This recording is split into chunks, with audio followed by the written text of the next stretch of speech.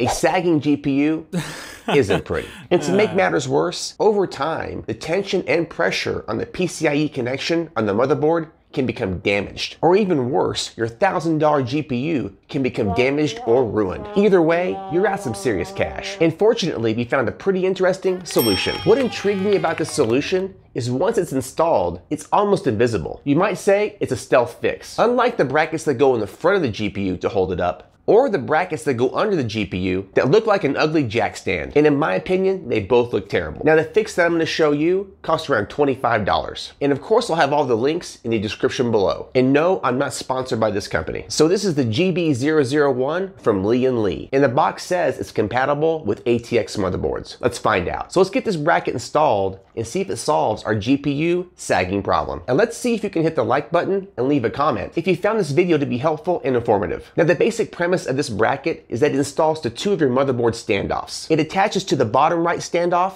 and the one above it. And you will need to turn off your computer and remove the GPU before installation. Once the GPU has been removed, you can now remove the two screws from the motherboard.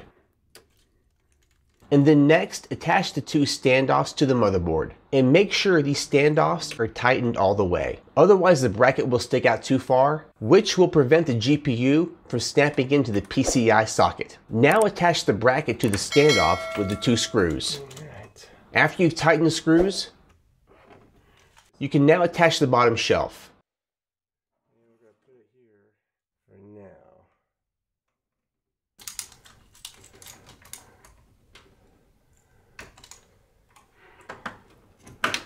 Now you can reattach the GPU and then make some adjustments with the shelf underneath to get the GPU nice and level.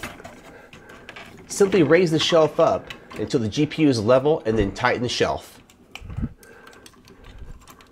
You then want to stand back and take a look at the GPU and make sure it's level and make any adjustments if necessary. Your GPU should be level and nobody will see the fix. It's virtually invisible. The only downside to the GB001 is the $25 price tag. I have seen similar brackets for around $16, but don't worry, I'll have all the links listed below. And next, you want to make sure to watch this video right here on how I built this beastie gaming computer. And guys, if you haven't subscribed yet, please do and hit the bell notifications. And I'll see you in the next video real soon. High five. Peace. And I do want to give credit where credit is due. And that credit goes to Greg Salazar, who pointed me in the direction of this bracket. Thank you, Greg.